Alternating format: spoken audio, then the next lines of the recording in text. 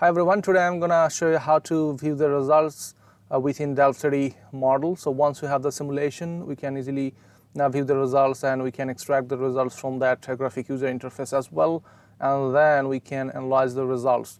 So we already have the simulation, right? The model we set up yesterday, and now we can view what we have. So just let me share my screen and show you how to extract the results as well. So here is the window where we have the simulation, right? So once the simulation is done, then you can see this type of a window where it is showing basically the model with bathymetry, but you can't even see the simulation results. So let me just introduce how to view that one. So that's the graphic user interface, and if you click on the map, you will have the map view, right? And you can see here it is showing the scale in terms of kilometer, and then in the output. So if you have any error in the model while running the model, maybe you will face some error, and you can see everything there, right? It will be here diagnostic.dia file, and then dir run log. So that is showing what it is doing. And then if you just open this one or double click, so that is the diagnostic file. If there is no error, it is gonna show you nothing, right? Other than that processing, every processes it is doing, every time step it is showing everything. See here, the time step, and it recorded everything, literally everything. That's why this model is very user friendly. It usually displays everything, every message possible. So that is the diagnostic file. If you want to investigate what is going on, and if you can't even investigate the actual error, so it will show you the message, right? And you can read that message and you can search for help anywhere. And then let me just open that dim or log file. It is just showing the time step and other calculation. It is basically the same one, nothing else. So there is no problem, and it's showing how the total number of seconds took for the simulation. Okay, so I'm closing that one, and then if you just click on the right side map, and then you can see the output. If you just check off this one, bed level, here it is, and then it will be done, and then output map, and we have output history file as well. So you can see while running this model, I didn't even show you how to just display that, or how to put this observation, this eye. You can see these are the observation point, and you can select, or you can put any point from this one. If you click here and put anywhere based on your location, it will be here. And then if you run the model, then it will extract the time series for this one. So that's why we have these values here. And again, if you want to see the cross-sectional velocity or the discharge, you can even draw a cross-section using that one, right? And if I just click on that map, output map, and if I turn off this one on a structured mesh grid, right, these are the variables, so there is nothing, and it is showing which one you want to see. So at first, let me show you the water level, right? This one, 2D water level. Here it is, and then it is showing here. See the time step. While assigning that map output value, I assigned 3 hours. That's why it is showing 3-hour time interval, because it is for 1 month, and that's why it's showing see a large number of points. So it will kill your storage. That's why you need to specify a reasonable time step for map output. And then if I just hit this button, play button, it will play the storm surge. See, it's running. It is showing the animation for each time step. And see, when the storm will come at around August 30 or 29, because we know the landfall. See, now the surge is increasing, color is changing, right? I can see the legend here. See, now the storm is coming, and then see, this is the storm is hitting. See, it is flooding everywhere. since we don't have the grid of a stream, so it is not going further, and then it is just repeating the process. And what else? If I want to see that velocity, right, I'm just turning this off and I'm clicking here. Velocity UCX means x component of the velocity and the y component of the velocity. You can see that, but you can't even see the vector, right? In order to do that, you have to open that property of this one. Then here it is hidden there. If you click there, and it is going to show you this one, okay, the message we have. So that's that. So it should be false, it's okay, and then you can, yeah, if it is true, then you can't even change this value. So vector scale. So if I wanna, yeah, I wanna select, input that value as 1500, and then the thickness should be 1. Then you can clearly see the vector, I guess. See, if I zoom in a little bit, then you can see the velocity vector, right? So this is basically based on that one. So that is the velocity vector. You can see which way the flow is happening. And then since it is a storm surge, sometimes you can see the vortex or eddies, right? It is flooding because we have this feature. We have these lakes and water bodies here, and it is just showing repeatedly. So we can't, yeah, we can even extract this animation, right, using any screencast software package, but there is no way to generate animation using this graphic user interface. So that's the demerit. We need to use another tool, or we can do the same thing using our Python code, right? I have written a code that can do that. So here it is, and yeah, the same thing is happening, and at the same time you can even see other variables as well. We have the pressure, right? Since it is a storm surge, this is the pressure. Since it is uniform pressure for this one, we can't even see the I here. And if you want to see the velocity of air, we can see that, and you have the flow rate, everything is there. So other than doing that, what I'm going to show you now, how to see the time series, right? So if you want to validate your model or calibrate your model, and for example, if you have here your observation location, so you have to be able to specify that location, and you have to put this observation point here, because that is the observation means in this model software, modeling software, it's the simulation point. So you have to extract this value, and you have to compare this value with your observation point, and then if you see these are properly matching, that means your model performance is better, right? So how can you do that? So if I change the cursor from that hand to this one, and then see, if I double click there, it will open that time series. It will ask you to, or other than double clicking, if you right click, if you just select that one, then right click a query time series, then it is asking which variable you want to see, water level, depth, and other atmospheric pressure, shear stress, anything. So water level, it will show the time series water level. See, it is showing because this peak is basically the storm hitting, and then we have a very huge flood. And other than this one, before and after that peak, we have, right, regular tidal signal. So that's that.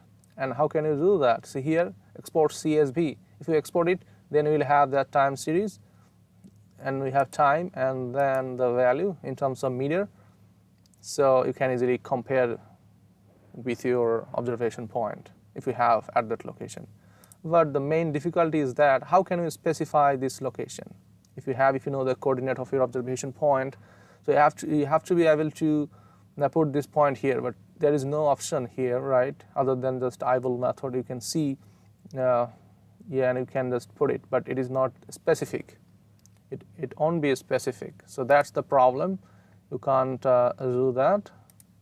See, it is showing here, and you have to be able to specify the point. And I'll show you once this is done.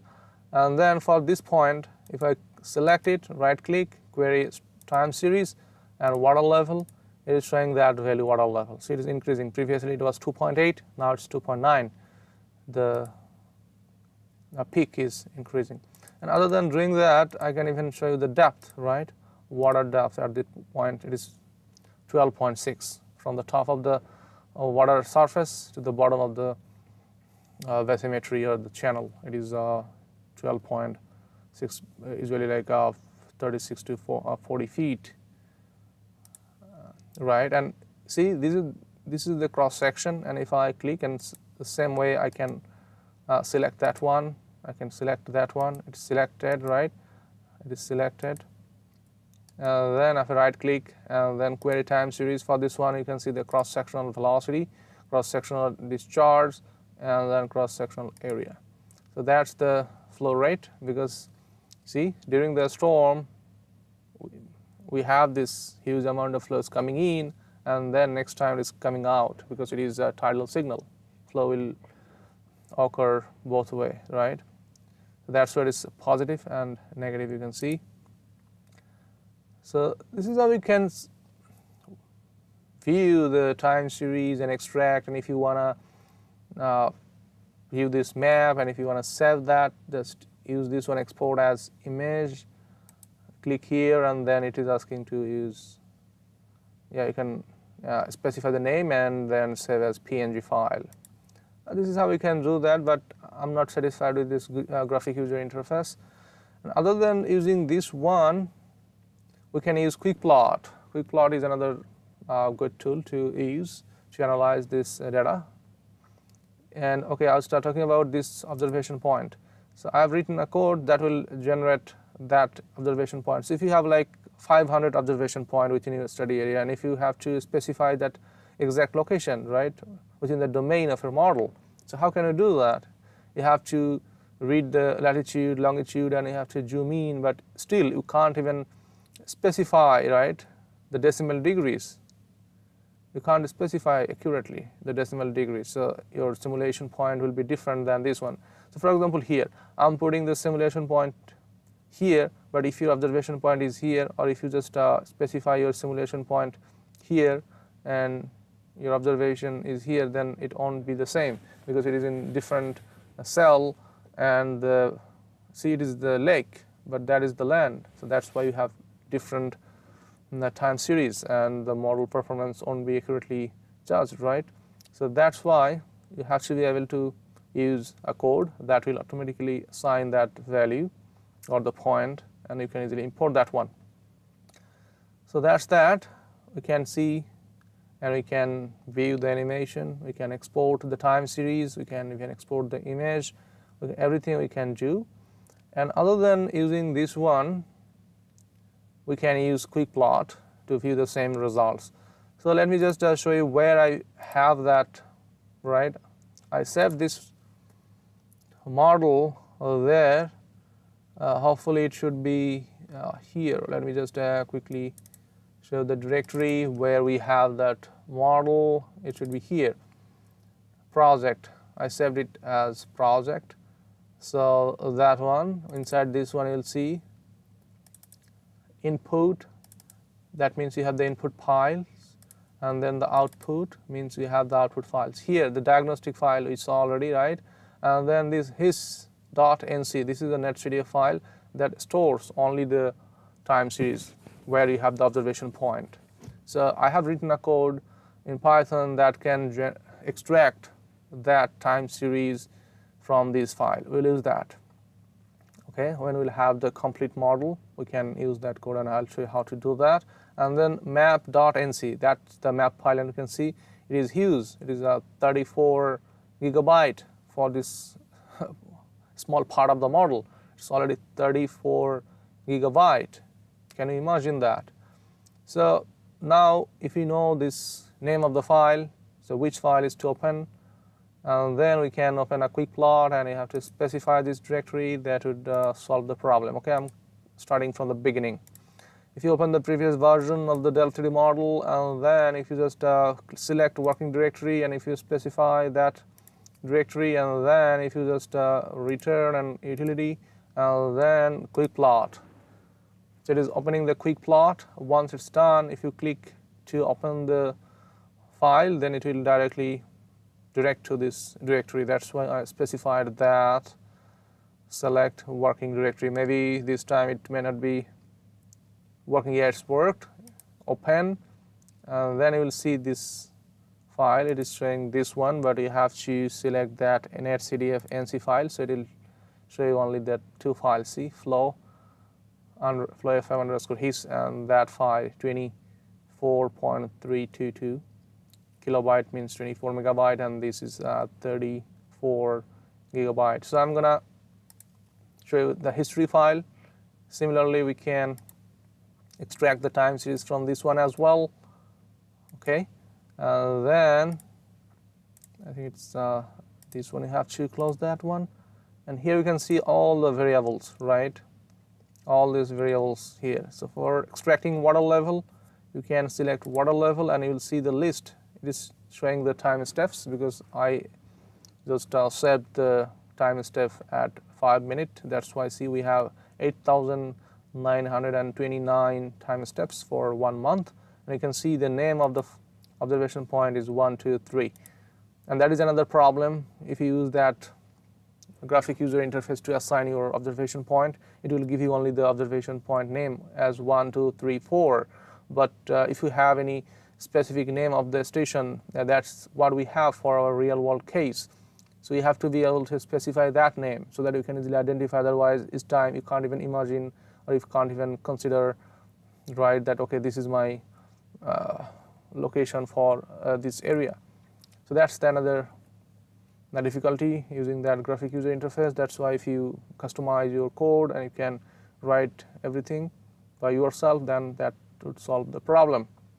So let me show you. I'm selecting the first one, and then here it is showing the water level time series, right? You can even export, and then if you click here, quick view, then it is showing that one. Okay, and the other usefulness of this one, if I just move to the next point, and then if I change the color, here it is asking to change the color as red, and then if I want to compare these two, add to the plot, I'm adding. See, it is showing the difference. A little difference is there, but what next? If I want to select the point number 8, and then if I choose the different color as which one? Purple, okay, or pink or purple, okay, pink.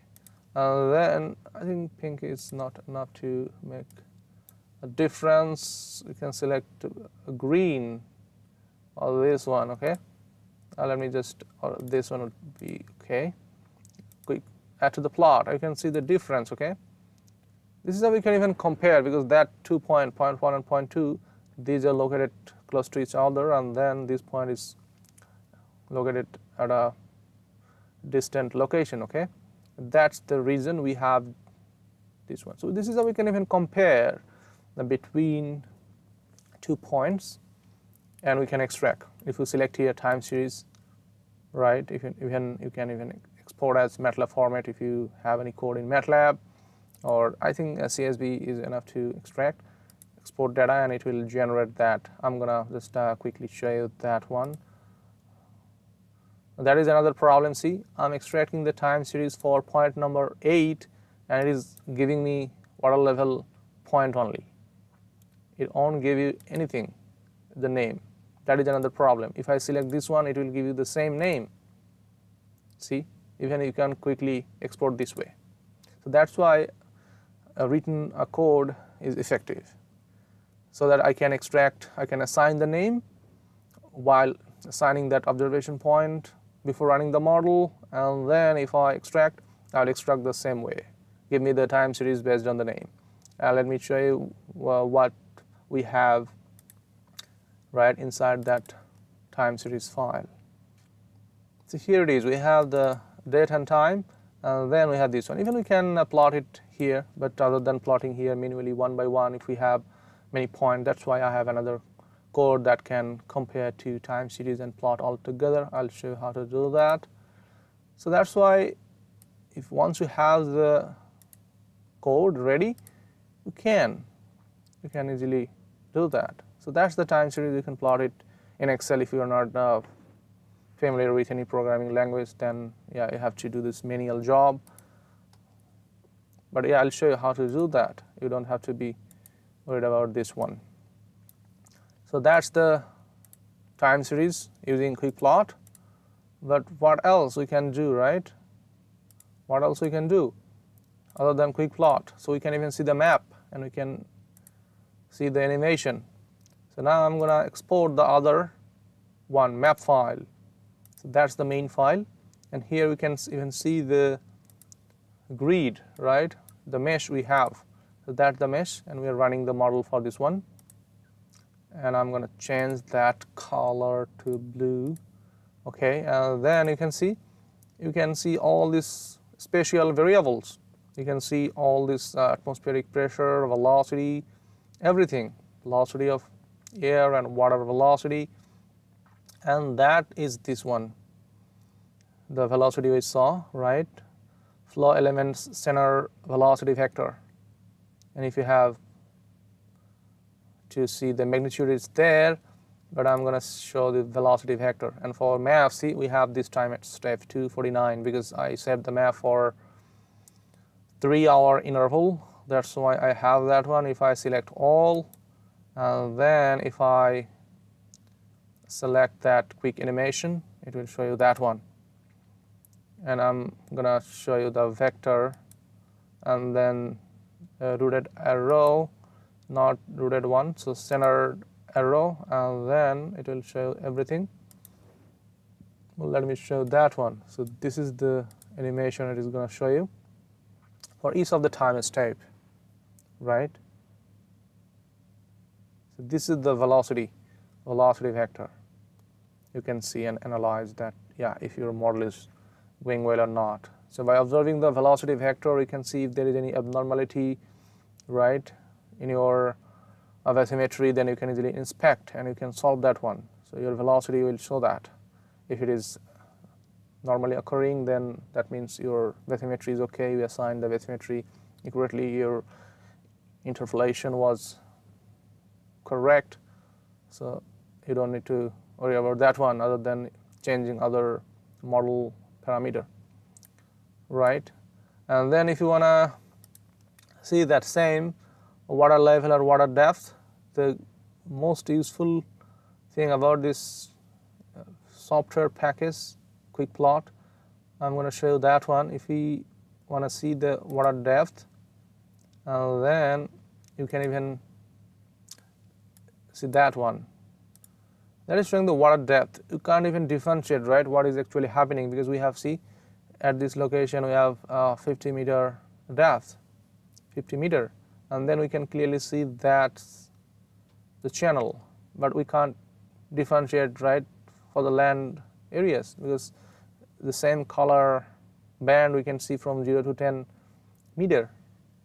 So what we can do, we can specify a condition here. Specify a condition, clipping values. Non-values are usually minus 999, so we can specify that value. Okay, previously it was minus 99, keep that one. If we have missing value, so it will exclude that one, and then you can use that third, means square bracket, and you can start with 0, and then since I used the 1 millimeter, right, you use 1 millimeter, 0.00, I put 0.01, so far I can remember, and then 2.5, okay, not 2.5, okay, 4, okay, 3, whatever it is, 3 or 4, okay. So what does it mean? I'm assigning the condition here, okay, clip the values that has non-value or minus 999, and within this square bracket, so clip that values which is less than 0, and then clip that values, no, clip that values which is greater than 0, and clip that values which is less than 0.01, and also clip that values that is greater than 4 meter. So what it will keep? It will keep only those values in between 0.0124 meter, right? It will exclude all these values less than 0.01 and greater than 4. And if I just now use quick animate, then it will show you the difference, right? That's that. Now you can clearly see where you have that flooding, right? You can see 3 meter. We have that from mean sea level. That's why I extracted this, that dry point, because I assigned that dry point as 0.01. So if there is 0.01 depth of water, that means it is dry. The model won't consider that one. So I'm extracting those values, that blue color. And now you can see if we have the blue color, it's 0.5 meter depth. And if we have the red one, we can clearly see here we have that water level 3.5, right? And from the observation we saw water level was 2.8, 2.9 somewhere, and yeah, in between or here it was 3 meter or 2.8, 2.9. So that's that. So this is how you can even animate. You can save that animation using this one. You can quickly save that. So this software package is useful, and you can do that for any other variables you like to do. There is no difficulties if you know that condition, because that's the most important condition I can give you here. You can learn this one, right? So that's that. You can use graphic user interface, right? The main window using the FM model where you are running the model, or you can even use that quick plot. So other than using that quick plot built in, right, on the previous version of the model, I can even open that separately. I'm closing this one. I don't need this one. I'm closing this one, and I already have that. Okay, let me quickly show you where I have that. That quick plot. You can separately download that quick plot, and you don't have to install the previous version of the model. So let me just show you if it is there, quick plot. Okay, quick plot, it should be here.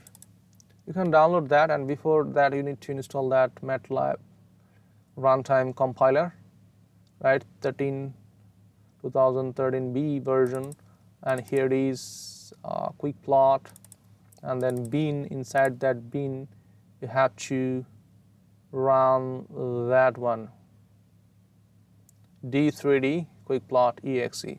If you double click on that, it is opening on the other window, right? It is going to open that, and it's same as this is the updated version. You can see 2.33.62, and then you can do the same thing. You can go to that directory, you can open that file here, the map file or history file, whatever you want, and you can do the same thing. So that's the benefit you can take from this software package. Yeah, for visualization or for quickly analyzing this data set or modeling performance, you can do that. Otherwise you can use coding. Okay, so the previous okay 999, and what next I do 0 and space 0.01, closing the bracket using like this time showing 5. Okay, what a level. Then let me quickly show you that animation using this interface, and it is this one. See, when I just increase this, because water level is 5 here, so it's not showing any difference. So that's why you have to check. It's kind of a trial and error method for your specific project. And that's that. So I'm gonna stop here. Okay, then you'll see what it is showing. I'm not sure you saw that one or not. Maybe not, because I was showing myself. Maybe I didn't share my screen. Okay, let me just quickly show you that again. If I share my screen, and how did I do that? So I'm closing this one. I have that quick plot out of this model. So here it is. I downloaded this one separately. You can go to Delft3D website and you can download that. Double click, and then here, quick plot, and then inside bean D3D QP. If you double click, it's opening, and then it will show you that window. So that's what I just demonstrated. And then if you click here directly, we don't need the previous version of the software installed in your system. So that's that, right? So we can, this is how I just quickly demonstrated that water level or water depth here. And then what I did, continuous shade, then this one 0 and 0.01, I closed it, then this one 3. Okay, I'm quickly animating. The same thing you can do. You don't need to install the previous version. Here it is. So it's the same thing we can do. So this one is the latest one. We have more options. We can use that, and we can utilize that one since it is free. We don't need to take that hassle of compiling and anything. You don't need even you don't need to install even that the MATLAB code for running this one, because if you install that compiler package, it will do the job for you.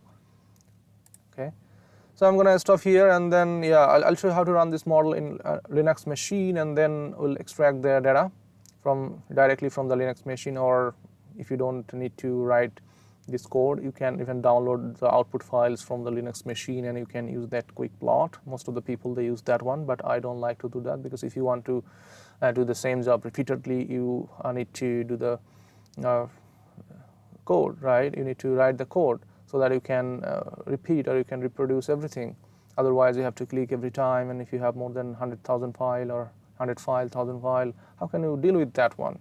So your code will do that. So I'll show you how to do that while running the model in Linux. I think next tutorial I'm gonna make based on the model that should be run in a Linux cluster.